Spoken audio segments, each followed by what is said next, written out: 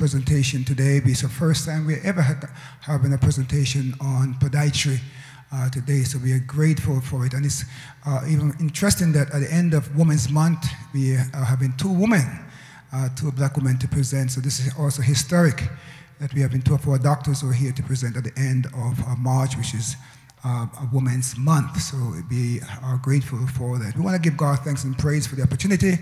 And we are in for a great, great time of knowledge, insight, and wisdom, and some very practical ways that we can all take care of the feet. The reality is that we spend a lot of time on these two things we call feet here. A lot of time, and sometimes we don't give it the attention it deserves, and so we're going to journey together today. Dr. Monica Joseph is here, and Dr. Adams is here, and opening prayer. I will turn over to them, and they will take us on this journey of a lifetime. Let's pray together. Gracious God, we thank you always that you're the creator and the maker of all things. So we thank you for the gift of knowledge and insight and wisdom, understanding. And as we engage now around the world in this conversation, we pray that your wisdom, the insight we'll gain, be able to materialize in the way that we conduct and take care of these bodies that you have given to us. We give you all the honor and all the praise, and God's people say, amen and amen. Thank you, Dr. Neal, for such a warm and gracious introduction. I want to take this time to also thank you all that are in person for attending our presentation. And those of you out in Zoom, thank you also for tuning in. I would like to introduce myself before we begin our presentation. My name is Dr. Monica Joseph. I am owner and founder of Millennial Foot Care. I have 2 locations here in Brooklyn, New York. I've been in practice now for 30 years. I received my bachelor's degree from Stony Brook University, my medical degree from Temple University, and I did my residency training in Detroit, Michigan. I am really honored to be sharing this podium this morning with my colleague. She's an amazing professional woman, and her name is Dr. Cerise Adams, and she will now take the time to introduce herself before we begin our presentation. Dr. Adams. Thank you, Dr. Joseph, for that introduction. Good morning. My name is Dr. Adams. I was born and raised in Brooklyn, New York. I attended Fordham University for college, and then I also matriculated into Temple University for my medical degree. I went on to St. Barnabas Hospital in the Bronx for my 4-year residency, which I am certified in medicine and surgery. Thank you, Dr. Adams. So before we begin this robust conversation, I want you all to just take 10 seconds and just imagine if you had no feet. Just imagine if you lost some of your digits. How would that impact your life? It would tremendously change your life. But yet still, we don't take care of our feet. Our feet are the most neglected part of our body. So our job today is to educate you and make you start having a more mental shift as to what you can do and how you can preserve your feet moving forward. So that's where podiatry comes in. A lot of you don't know what podiatry is, what we do, and our scope of practice. So a podiatrist is a doctor that specializes in the foot, ankle, and lower extremity. We have a large scope of area where we practice and a lot of things that we do. So I'm just going to go over a few of the things as podiatrists that we see in our clinic on a daily basis. We do a lot of wound care, a lot of ulcerations, so we cover wound care.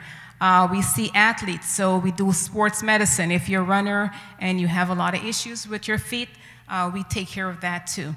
We do a lot of dermatological lesions. You have mass in your feet, you have open wounds, podiatrists, we take care of that.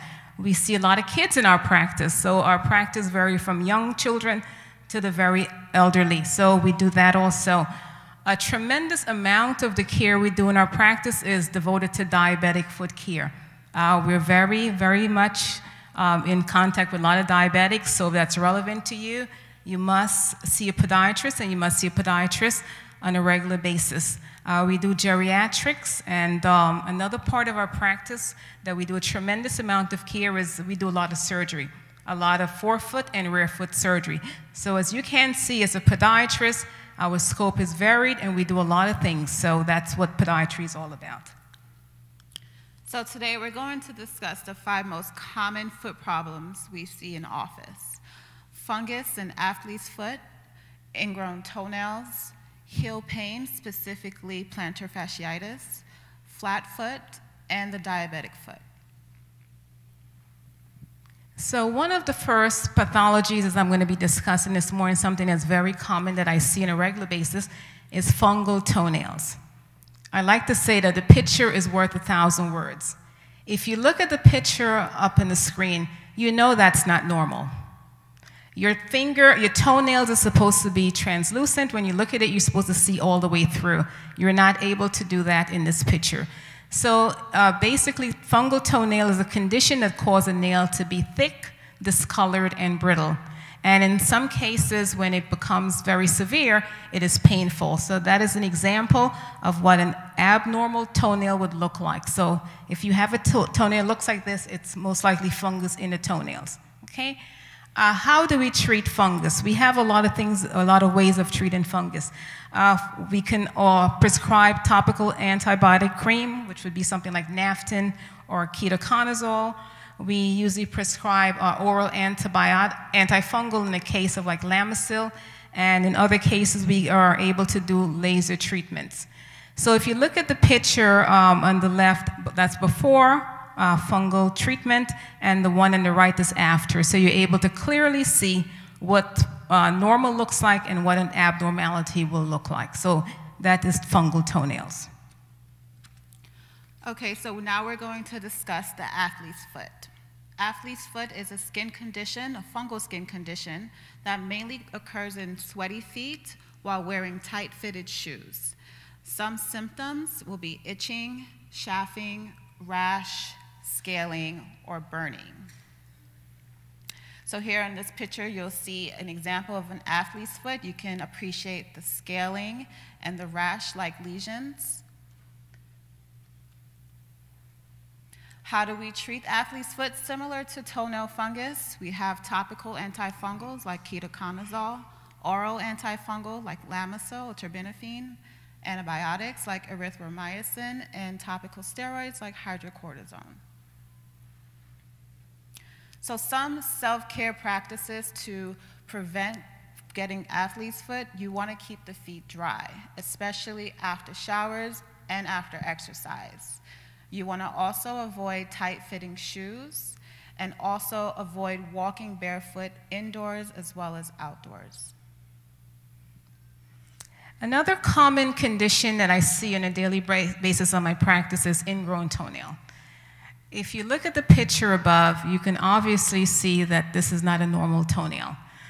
Ingrown toenail is a condition where the nail grows into the skin, causing pain, swelling, redness, and sometimes infection. If you see this at home, I don't care how many home remedies you decide to do, it will not work. You're only going to make it worse, and when you come to the office, you just make us do a lot more work. So if you see your toenails looking like this, it's ingrown, and you have to come to podiatrist so we can take care of the problem. Now, what causes ingrown toenails? There is a myriad of causes. If you're wearing the wrong size shoe, you can cause a problem. Sometimes when you cut the toenails, if you're not cutting it correctly and you leave a little spicule under the nail, that will also cause ingrown toenail. Broken toenails, that's also another cause. And what I see a lot in my practice is people that have gone and gotten pedicure. And when you get a pedicure done, it's done incorrectly, the nail is not cut properly, and then they come into the office and they're in a lot of discomfort. So these are some of the reasons that you can also have ingrown toenail. And one other thing I forgot to mention, there's also a genetic predisposition to ingrown toenail. So that's also what we see. So how do we treat ingrown toenails? We have several ways of treating it. We can use oral anti-inflammatory medication, example, Aleve and ibuprofen. We can also use antibiotic cream like bacitracin. And in some other cases where the conservative treatments are not effective, we also can do surgery. We can do a partial nail avulsion, which is just basically just removing a small section of the toenail, or if it's very advanced stage, we do what's called a total nail avulsion. we'll remove the entire nail. So I just want to bring this home. If you have something that looks like this, please do not try to take care of it at home. You need to seek a podiatric care. So now we're going to discuss heel pain. Heel pain has several different diagnoses. Some are plantar fasciitis, Achilles tendonitis, bone tumor, bursitis, Haglund's deformity, a heel spur, peripheral neuropathy, sarcoidosis, rheumatoid arthritis, just to name a few. But for the sake of today's presentation, we're going to focus on plantar fasciitis because it's the most common disorder we see in office. So plantar fasciitis. Plantar fasciitis is the inflammation of the plantar fascia ligament that connects the heel bone to the toes, which causes heel pain. The plantar fascia is responsible for supporting the arch of the foot and absorbing shock when walking. What are some symptoms of plantar fasciitis? Heel pain when you first awaken in the morning and you start to get out of bed. Heel pain when standing after long periods of sitting. Heel pain after exercising. Swelling and stiffness.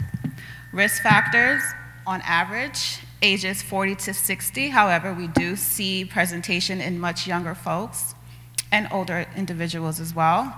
Long distance running, ballet dancing, if you have a flat foot or high arch, if you're obese, jobs that keep you on your feet like factory workers, teachers, nurses, to name a few.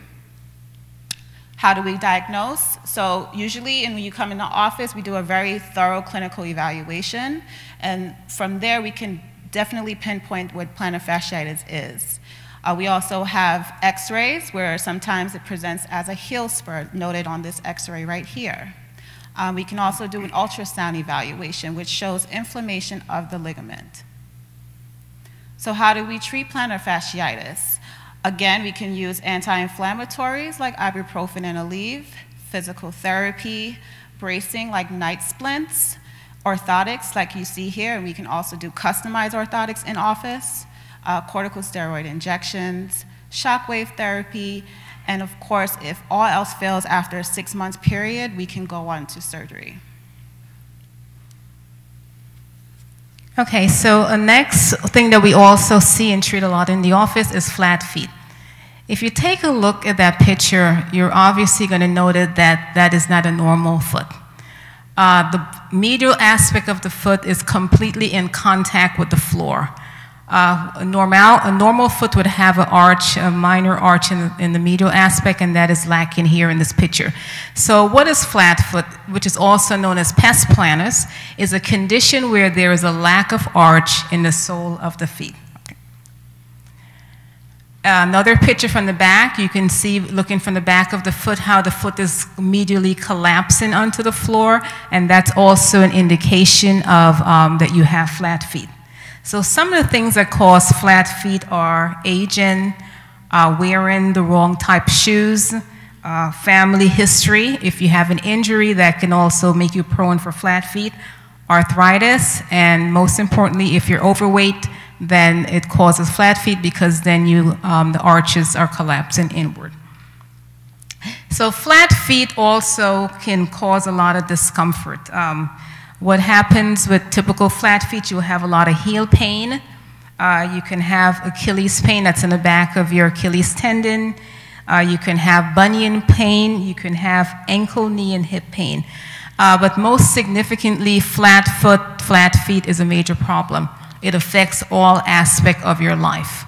So that's another example of flat foot, your flat feet on the right side. And how do we treat flat feet? We do a combination of therapy. We can do ice and stretching. We can also prescribe non-steroidal anti-inflammatories. We can dispense orthotics, which goes in the shoes, and pretty much increase the arch in the bottom of your feet. We recommend that you change your footwear, and if all else fails, then we can do surgery. We can do flat foot reconstructive surgery, which is very extensive. So the idea is to try and prevent all of this before it happens. There's a picture, the next picture, that shows on the left-hand side, which is an obvious flat foot, and on the right-hand side, that's post-surgery correction So as you can see now, there's a little arch in the bottom of the foot. So I just want to bring home the fact that flat feet are a problem. I see it a lot in our community, African American community, and it's not something that should be taken lightly, because if it goes untreated, it's quite progressive and it can really alter your quality of life. So now we're going to talk about the diabetic foot. And I know a lot of people can relate to this disease or know someone that has diabetes. So what is it? Diabetes is a disease which the blood glucose sugar levels are very high. The body needs glucose for energy. And typically the cells, the hormone insulin will regulate how much glucose is used by our body. For example, if you have type 1 diabetes, your body does not make insulin enough. And type 2, the insulin is just imbalanced, isn't off. So what are symptoms for diabetes? As we can see by this little cartoon, always tired, frequent urination, sudden weight loss, wounds that won't heal, sexual problems, increased hunger, blurry vision, increased thirst, vaginal infections, and last but not least, numbness and tingling in your feet. How does diabetes cause foot problems? So diabetes can create a lot of foot problems. Poor circulation is one. Diabetic neuropathy, when you have numbness and tingling in your feet, that's called neuropathy. Infection, which can lead to an ulcer. It can lead to gangrene, as seen in this photo right here. A bone infection, amputation, and Charcot foot. So this is an example of a Charcot foot, or we also call it Charcot arthropathy, which is a progressive degenerative condition which results in the weakening of the bones and the soft tissue in the foot and the ankle. Your foot will go numb and will not be noticeable until it manifests in your foot. So your circulation is impaired, your nervous system in your foot is impaired, and this can lead to Charcot. This is a wound that I treated. This person was a diabetic. As you can see on the left, presented in February with this wound, and through weekly wound care, we were able to close the wound by November. Diabetes can also lead to swelling in the feet because the circulation is affected. It's not being drainage. The pooling of water in the foot is common, and it's not being drained as it should. So what happens is you'll get edema or swelling in the feet. Diabetes can also lead to calluses, which are bony prominent areas of pressure. And also on the right side, you can see that this person had an infection, which led to amputation of some toes. So how can I protect my feet if I have diabetes? You want to, one, check your feet every day, multiple times a day. You want to, of course, wash your feet every day. You want to visit us or a podiatrist every 2 months for an evaluation. You want to wear well-fitting shoes and socks. You want to protect your feet from heat and cold, and you also want to maintain good blood flow to their feet.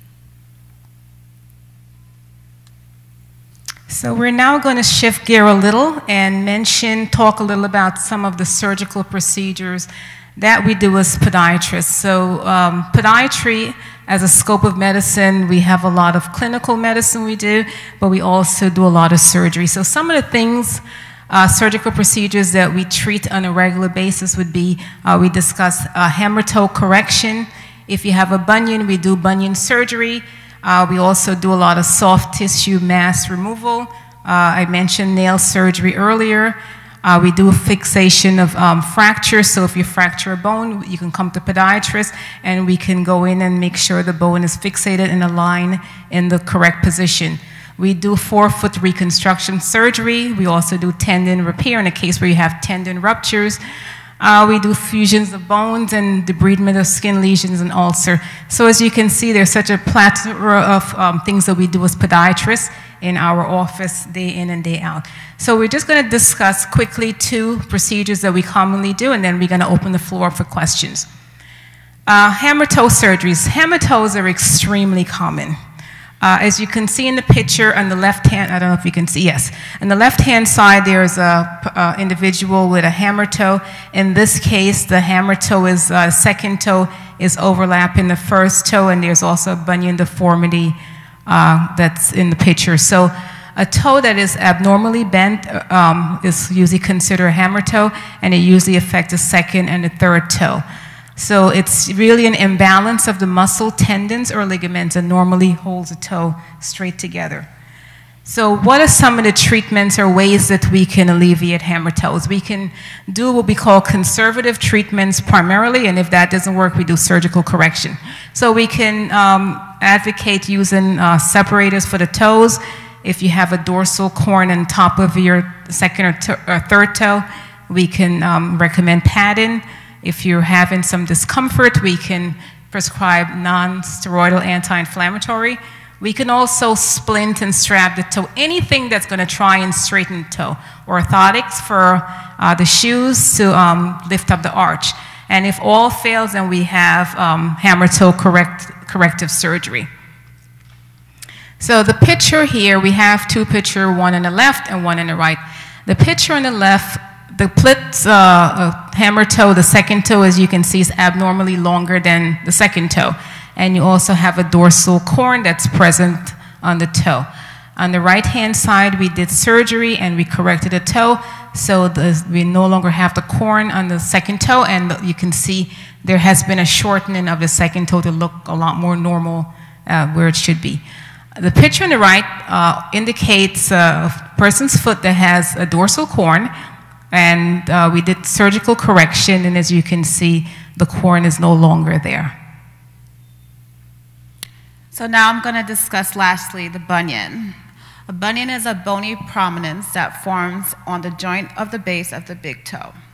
It occurs when some of the bones in the front part of your foot dislocates, which causes the tip of your big toe to be pulled towards the smaller toes. So sometimes the skin over the bunion might be red and sore, which causes inflammation. What are some risk factors for bunion? High heels, ill-fitting shoes, rheumatoid arthritis, and lastly, hereditary. There is a genetic predisposition for a bunion. How do we treat bunions? Like this picture shows, is something called a bunion sleeve. It prevents the friction and rubbing against that medial prominence. Changes in footwear. NSAIDs like ibuprofen or Aleve for the pain, corticosteroid injections, which you can get in office. And again, if all else fails over a 6-month period, we can talk about bunion corrective surgery or a bunionectomy. So here's examples of before and after of bunion surgery. As you can see on the left side, the person has a bunion, and then after surgery, the toe is more aligned and straightened. So I know that we have covered a lot this morning, a lot of information, and I hope that we have accomplished our goal, which is to pretty much demystify what podiatry is and what we do. It's a very extensive field. We cover and we treat the foot, ankle, and lower extremity. So now that we've done our presentation, we want to hear from you guys. If you have any questions, testimonials, if you've seen a podiatrist, or if you need to see one, we're available. So we're going to open the floor now up for questions and answers. Thank you.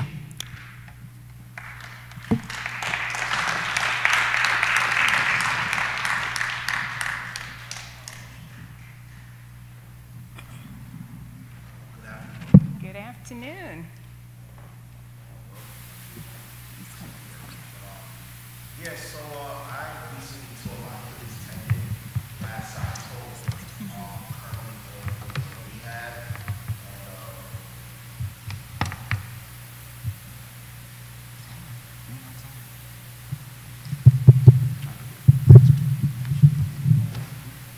Yeah, so thank you for the presentation. I recently tore my Achilles tendon last October, so I'm currently going through rehab, and a part of the initial recovery, I was told that, of course it's wrapped up, but I couldn't do anything for about 2.5 months.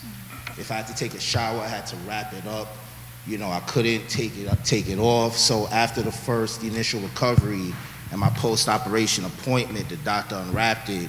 And of course, you know, water hasn't contacted. It's, you know, it smells, it's not good to see. So now that I'm in my recovery process, it's much better, but I'm experiencing like sharp pains in my heel. I'm attributing that to it's still recovering, but sometimes I'll get sharp pains in my toes or my feet. So is there anything at home that I can do to alleviate that?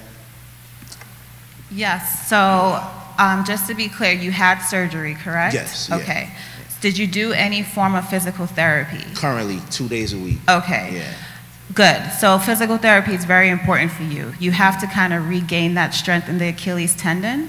And they should also send you home with home exercises. Right. What I would suggest is like getting a resistance band or a towel, and you want to kind of like pull the foot back and forth just so that tendon can get some kind of blood flow, right, as you can say. With Achilles tendon, it takes a while. It takes a while to recover fully. Chances are you may not go back to how you was pre-injury, right, but exercising, physical therapy is very, very important. Also wearing shoes with a little heel lift. You want like an orthotic that can give you a heel lift in your sneakers so that you can take that pressure off when you're walking. Just to add to what Dr. Adams said, I concur with everything she said, but most importantly, I think if you don't have orthotics, please look into getting a custom-made orthotics, not the one over the counter. You need to be fitted correctly. What was that, custom-made? Orthotics. So you need to, you know, have your feet evaluated, and that would help tremendously. Thank you. Thank you for the question. You're welcome. Doctor? Sorry. So we have a question from Facebook. Margarita asks, what causes your feet to be darker than your legs? Well, I'm not sure how old she is, but usually sometimes what happens is if there's poor circulation, that's one of the biggest causes. You have a discoloration in the lower extremity closer to your feet and ascending up to the leg. So assuming, as I said, she didn't say how old she was, but we see a lot of discoloration with poor circulation. Anything else? Yeah, definitely, I concur with that. I also, people who are in warmer climates too, when you get, please do also know that you tan on your feet easily, so that can be contributed to the darker foot versus the rest of the body. We have another question from Facebook from Desiree Hall. Is there a treatment for thick, dark toenails? That sounds to me like, like the picture I showed earlier. It may have some fungus in the toenail, and so you have to have that looked by a podiatrist. Most times, you know, we try to do home remedies. Once the fungus gets under the nail, it's not going to work. All the soak-ins and whatever else I hear of, the home concoctions, it doesn't work. So you would need to have a doctor evaluate it.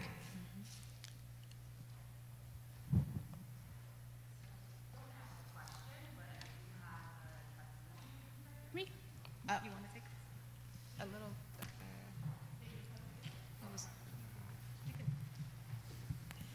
Like I was saying, I don't have a question, but I do have a testimonial. So in April, I had foot surgery to remove a ganglion cyst, which was kind of large. And during that process, I thought it was just going to be a simple recovery, as I was told. Turned out that I developed some complications, which turned into, I wasn't quite sure what it was at the time, except for that I was told that I needed a second surgery. I switched jobs, so then my insurance switched, so the persons that operated on me could no longer treat me because they didn't take my insurance. So I was stuck literally with a hole in my foot, and my foot was leaking like profusely, like really leaking a lot.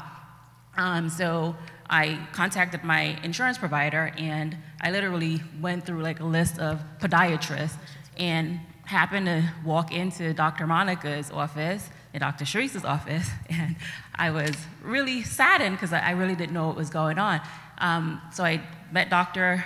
Monica at first. She was very welcoming. I didn't think that they were going to treat me because I had gone somewhere else, and they told me to go back to where I came from. So I was like, okay. So anyway, I learned that I had what I thought was a hole, turned out to be an ulcer. And I was being told that, oh, we just need to have surgery to remove the sutras and to close the womb. I was further educated that that was not possible. And I was just like, okay, wait, I thought an ulcer is something you had in your stomach. Long story short, Dr. Monica and Dr. Adams, I was a little bit resistant, and I had some control issues because I didn't want infection. And also, I just thought I needed a surgery, so I was bent on a surgery. But they administered a different treatment method with, actually, they used a gel called Regranix and, what was it? Oxygen therapy through a womb vac, which I was still a little skeptical about. But so from June to August, I was still leaking, still using the Regranix, and eventually the womb actually closed. So I do want to just thank you guys. It was a long process. Thank you. And they really didn't know me, like I said, and a lot of people did not want to treat me. And also, my insurance, one more thing, my insurance did not cover some of the treatment, and they really made it possible for me to have the treatment without actually paying for it. So I do want to really thank you guys so much. Thank you. Thank you, Keisha, for that testimony. Can I just say one thing before the next question? What I learned from Keisha's treatment is that we need to advocate for our care. I'm going to say that again. This is your body, and you have to advocate for your care. When she came into the office, she asked a lot of questions. She did her research. It's not just what I said. She had what I said, but she also had her questions also. So once again, I'm saying this to you, please be the person that advocate for your self-care. Do your homework. And when you come to see the doctor, know what your options are, not whatever we say blindly, you take it. So Keisha, I'm so happy you're doing much better. Thank you. Good afternoon. My name is Gloria. Recently, about 2 weeks ago, I came to church, went home, and through the course of the day, my foot just swelled. Well, I have poor circulation in my legs. Well, my cardiology keeps a track of that. So my question is, by the foot swelling up like that, do you think anything had to do with the blood flow? Because it just came up. I couldn't walk for 2 weeks. The leg, the ankle, everything that swelled up out of the blue. Bad me, I didn't go to the doctor, I just soaked it, blah, blah, blah. I do have a podiatrist, but I don't run to the doctor for every little thing if I can handle it. But I literally could not walk almost for 2 weeks because of the back of the ankle. So, you know, I was just speculating, is it from the blood flow, from the legs, you know, wasn't any blood sitting down there, so what do you think that could have been? Yeah, so it could be attributed to a vascular problem or circulation issue. Okay. It could also be attributed to arthritis. Sometimes if we have arthritis, we get it in our ankle joints, our knees, our hips. They become inflamed, swollen, edematous, especially after a long day. So it will be best to look into talking to your podiatrist so they can do a thorough eval. The good thing about our office is that we have a vascular doctors in office Mondays and Fridays. They do a thorough exam of circulation to your feet, and then they will recommend what their advice would be going forward for that. I appreciate you telling me that, but I see a cardiologist, and he does all that kind of tests. He tests my vasculars, but I will keep you all in mind, you know, yeah. Don't forget your diet. Sodium has a lot to do with retention of fluid in the lower extremity. So watch the salt. I do not advocate the white salt, which we're used to using in our diet. Eliminate that, and also, you know, check your diet amongst other things, okay? And I'm at borderline diabetic, so I do mine with a diet. I don't, thank God I'm not on medicine, so I control it very well. My AC1 was 6.1, so still borderline, but I do treat it like I have it. I do the right thing. Okay. But I do see a podiatrist, you know, every 3 months, but I'm gonna keep you all in mind, you know. You can always get a second opinion. Yes, and also if you're eating out a lot, you're not sure what they're putting into, you know, the ingredients as far as the salt. So just be mindful of that also. I watches all that, yeah. Okay. I love it all, but it don't love me. Thanks for your question. Somebody else. Okay, so we have a question from Zoom. Does knee pain going up and down stairs result from foot issues? That's a hard question to, that's hard to decipher. So knee pain, again, sounds like a little bit of arthritis. Can foot issues contribute to knee pain? Of course. Can knee pain contribute to foot issues? Of course. Our body is kind of in sync with one another, so if one thing is hurtful or in pain, they will depend on the other joint or the other side. Like I see patients sometimes, their left side, their left foot hurts, so you're walking a certain way, which contributes to your right side eventually hurting. So yes, it is possible that it can be linked, but x-rays and an evaluation with a doctor would help. Okay, my question is, first of all, I'm a diabetic. What I notice is that blisters keep coming up on my foot. Is there a reason for that? Okay, so blisters, we have to do a comprehensive exam. The first thing I ask patients, I look and see what kind of shoes are they wearing. As a diabetic, I always recommend to get diabetic shoes. I know now they're a lot more fashionable than before. Okay, so we can look at the shoe wear. I also look and see if the way you're walking, if you probably need some insoles to rebalance the way you're walking. So we do a very comprehensive evaluation for diabetics. We check the circulation. There may be areas of your foot where you're predisposed to more pressure in that area. So we look at that to see where there's pressure going on in the feet. So as I said, it's very comprehensive that we take a look from here down to see what's going on. But the first thing I would always say is footwear. Mm-hmm. Okay? Absolutely. Okay, thank you. Thank you for your question.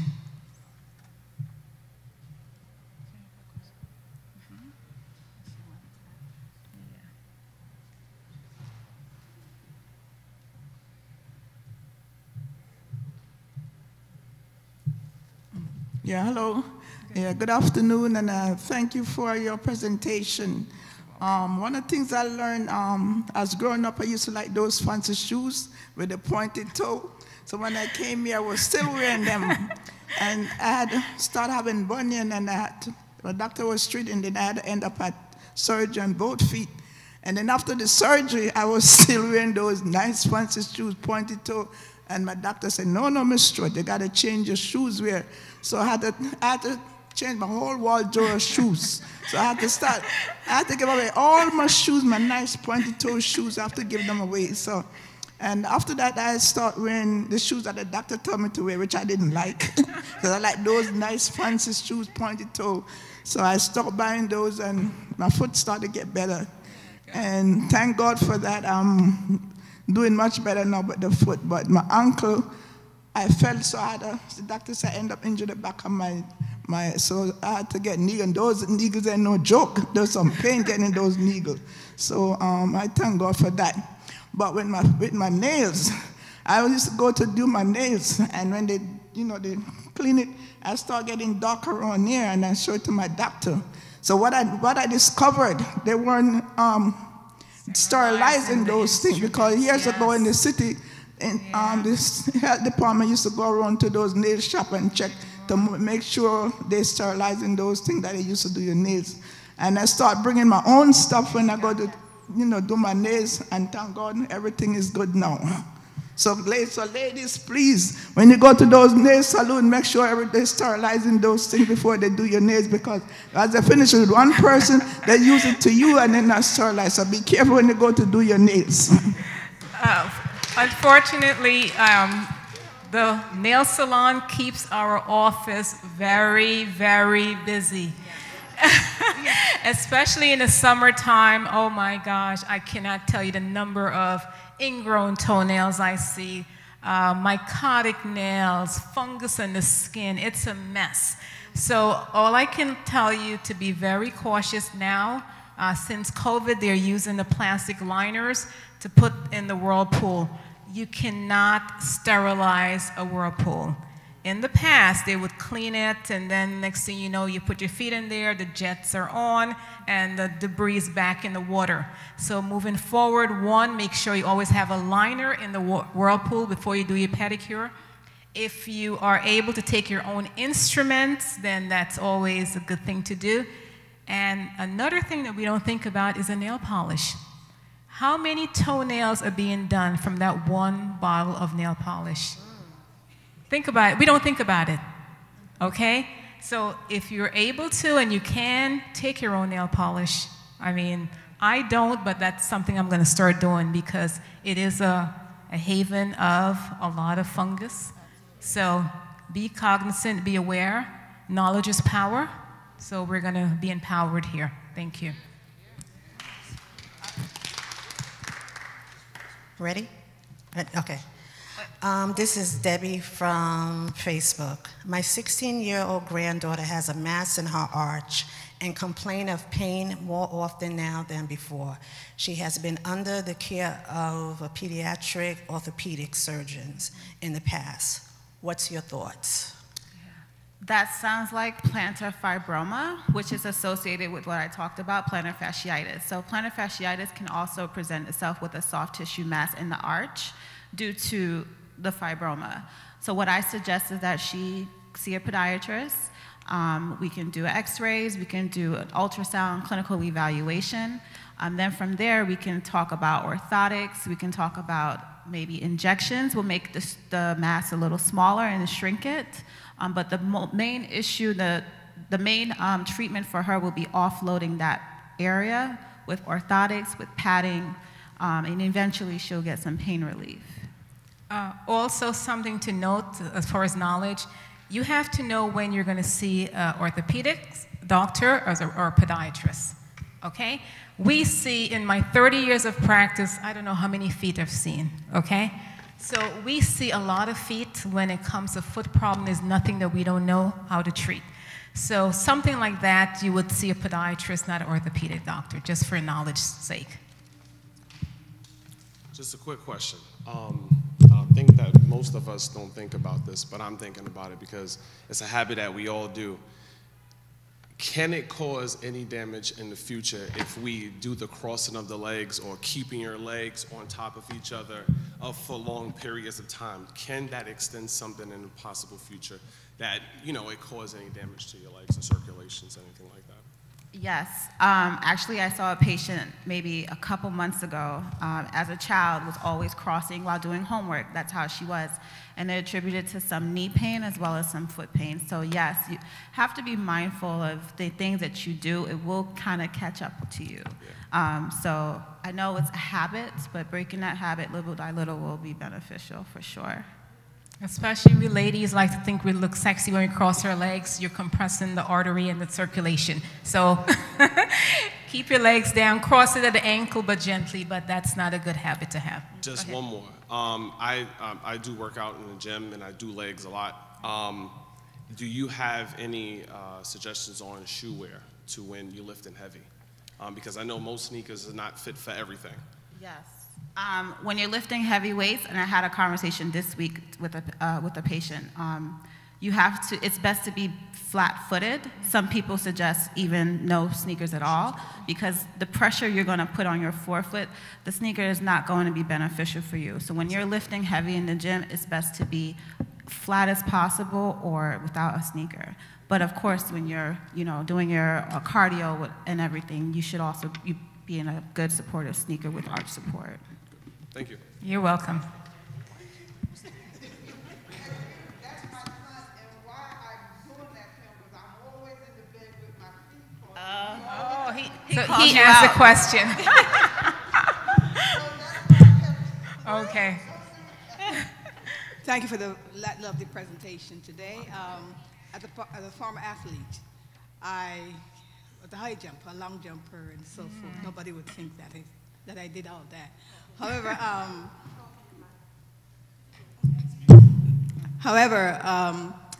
my coach had told me that when I got older, my hips, because the way how I had a different way of high jumping and so forth, it would affect me.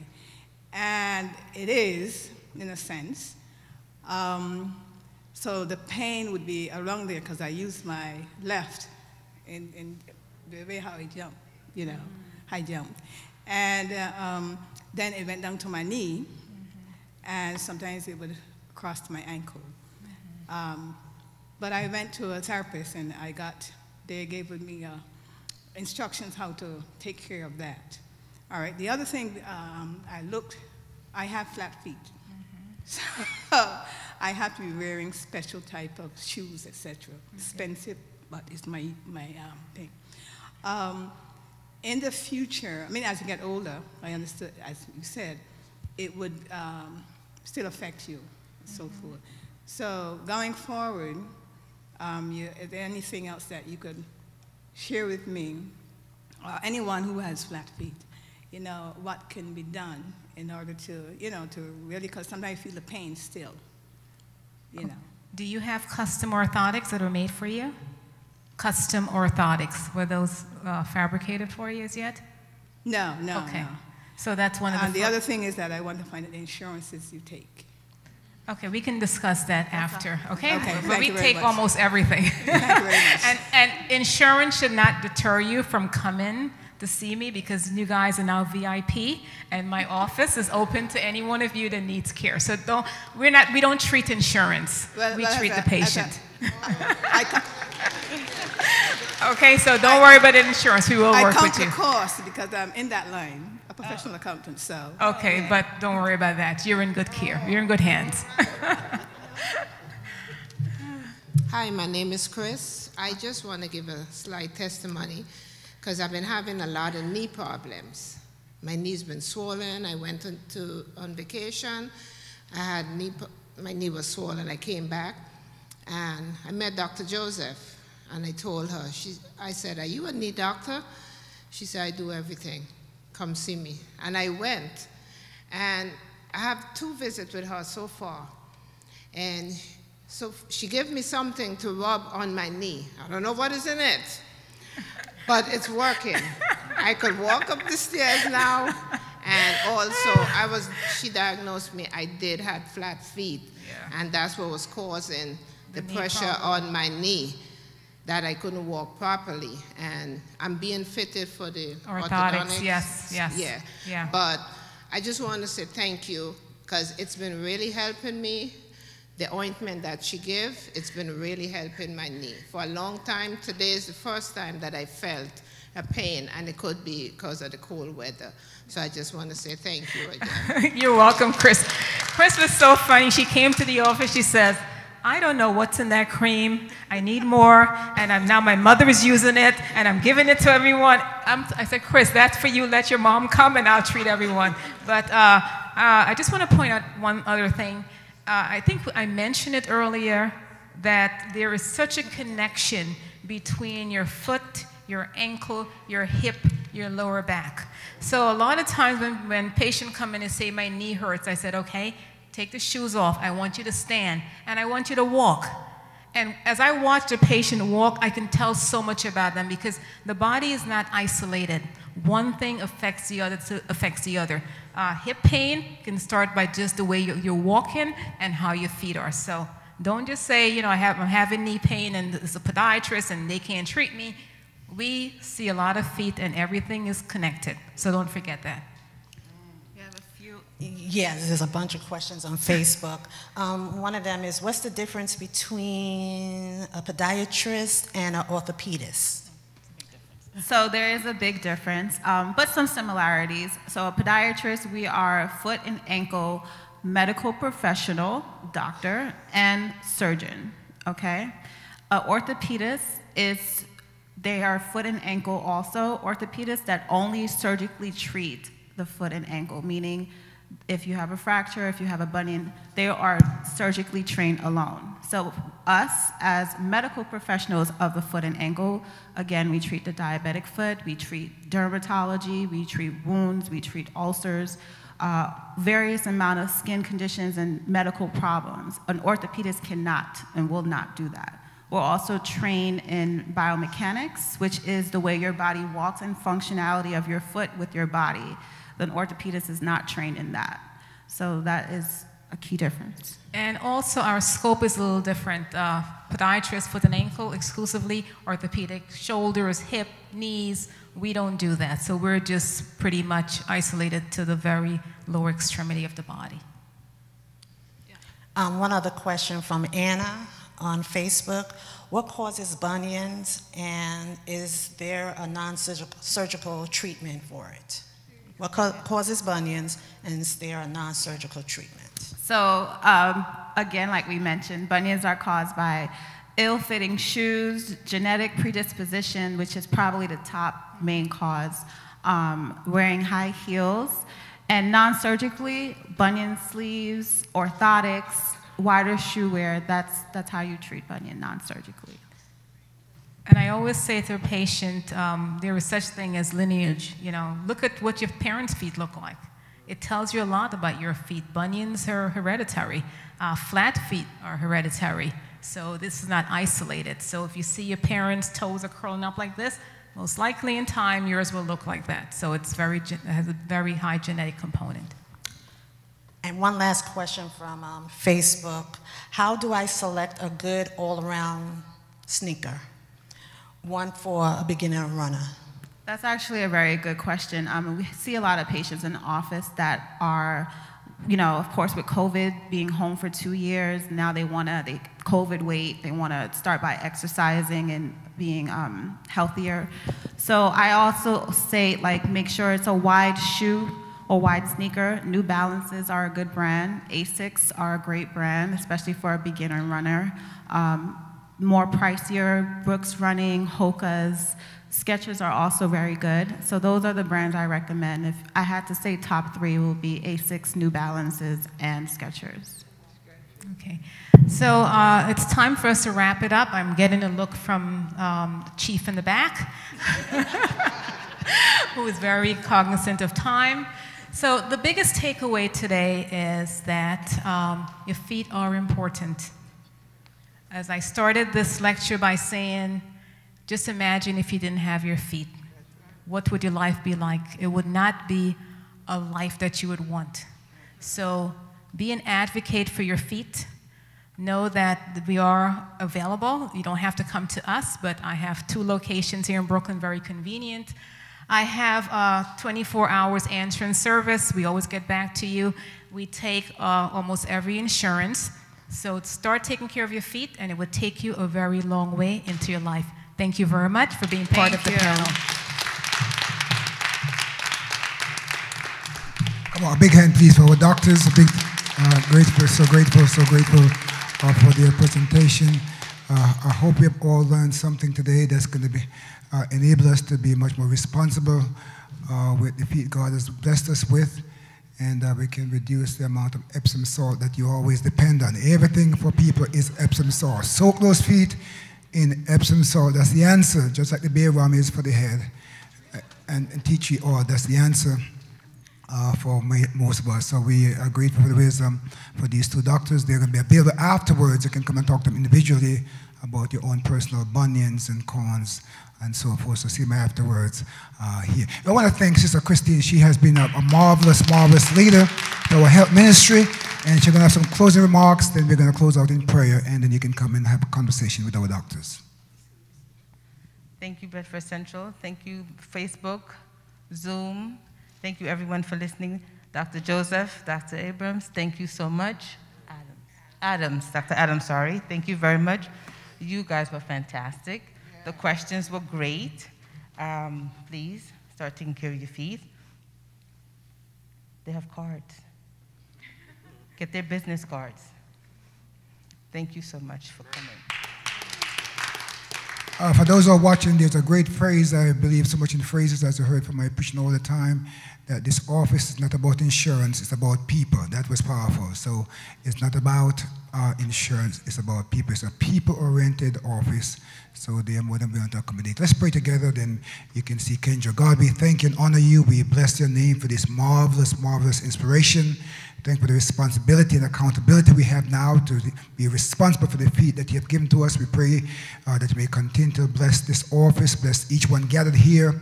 Help us always to be a conduit to reach other people about the importance of this body you have given to us. May your grace and peace be with us now. In Christ's name we pray, amen. They have some gifts also they want to share with you. They brought some special gifts. You can also get a gift before you go. Have a great evening. Those who are watching, great to see you. Great to see you. Have a great evening. Those who are watching.